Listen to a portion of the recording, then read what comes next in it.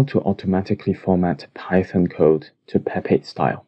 And that's today's video. Let's dive into it. So, do you have code that has inconsistent spacing, empty lines, or lines that are simply too long? Well, this package called Autoformat is going to help. First, we're going to install it. Go ahead and open git bash from your directory.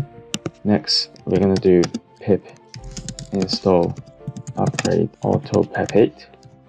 Alright, once the installation is done, we're going to do the following to format our code. So we're going to type Autoformat. We're going to use the argument in place, which means it will update the file you have instead of creating a new one. And we're going to use this flag -a, which means to aggressiveness. And finally, we're going to use your file name. Go ahead, press enter, and boom, you've got 2 line spacings between functions. And as you can see, the lines are no longer too long. Here are 3 bonus tips to make your code cleaner. Give meaningful names to variables. Make functions that do one thing only. And number 3, create a skeleton for your code. An essay has an intro, body, and a conclusion. So your code should also have the dependencies, variables and functions, and finally the execution. That's it for this video. If you found it helpful, leave it in the comments below.